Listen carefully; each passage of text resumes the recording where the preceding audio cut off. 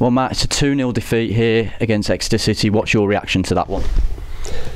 When we didn't compete, we didn't win enough of the 50-50 challenges, the 60-40 challenges, and we've conceded ultimately from two corners where players haven't done their job and stayed with their man and weren't strong enough, and that's what's disappointing for me. And then, you know, the way the game was going in the first half, it was, I thought we would get to half time and it'd be 0-0 and we'd regroup, and it didn't. And then within the first 8 to 10 minutes of the second half, your centre half gets sent off, and so you know it's going to be even more difficult to get back into the game. So we made a change to be more positive, even though we were down to 10 men, but we didn't do enough of the ugly side of the game today.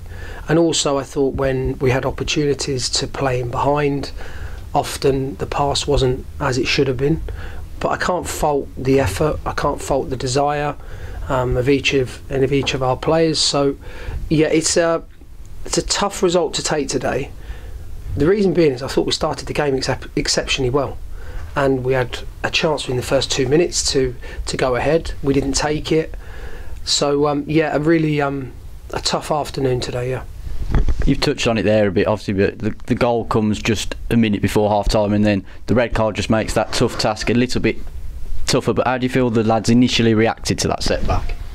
Well, you know, we tried to make, or we did make a substitution that was positive to get two players at the top of the pitch. But then when we have those two players up there, you have to play with a bit more quality into the areas for them to receive the ball and try and get in behind the opposition, and we didn't do that well enough. But the players, as I say, they reacted the way that they've always reacted. They give everything they have, and that's a starting point, obviously. But at the moment, everything seems to be conspiring against us. You know, we've now lost another defender for our next game here. But if you look at the way football is, we have an opportunity in 3 days' time back here to try and win 3 points, and that's what we're most definitely going to try and do. I see you touched on there, it's a quick turnaround. First of all, is it a welcome that it's a quick turnaround, and what do the lads need to do to improve going into the game against Bradford? We need to make better decisions with the ball.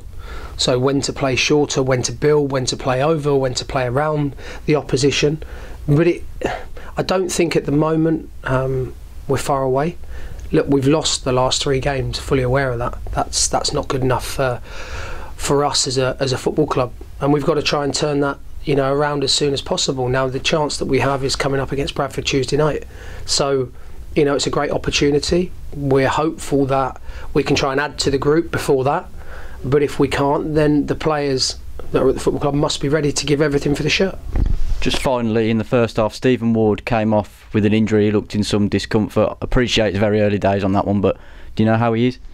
Yeah, he's got a bad torn calf. So again, we've lost 2 defenders today, and as I say, everything that could go wrong at the moment is going wrong.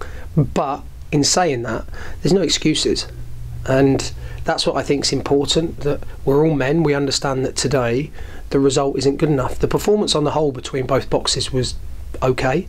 You know, at times we built really well, but we've conceded from 2 set plays, and that's the disappointing thing, because you get given a job to do, and when you don't do your job, then ultimately you make it harder to win a game of football.